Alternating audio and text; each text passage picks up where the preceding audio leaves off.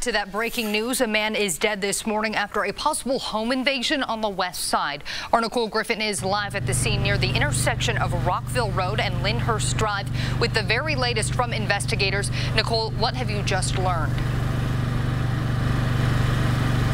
Well, Meredith, good morning. This investigation is ongoing right now off of Mickley Avenue. Now, we can confirm that a 52-year-old man was found dead inside a home now, but this investigation is still very early this morning. Here's what we are learning right now. IMPD says they were called here around 1 a.m. on reports that the victim was down inside a home.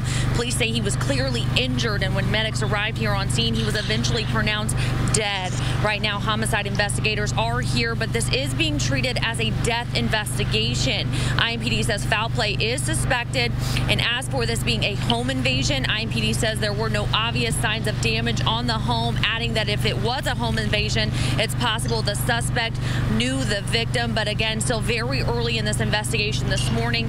Investigators are talking with witnesses who were here in this area, trying to gather more information about what exactly happened. Now, it is worth noting that this scene here is right across the street from a police substation. And just to give you some context, the last homicide in Indianapolis was on November 24th, making it 10 days without a homicide. Again, this is still a death investigation. We're live on the west side this morning. Nicole Griffin, RTV6. Nicole, thank you very much. Metro Police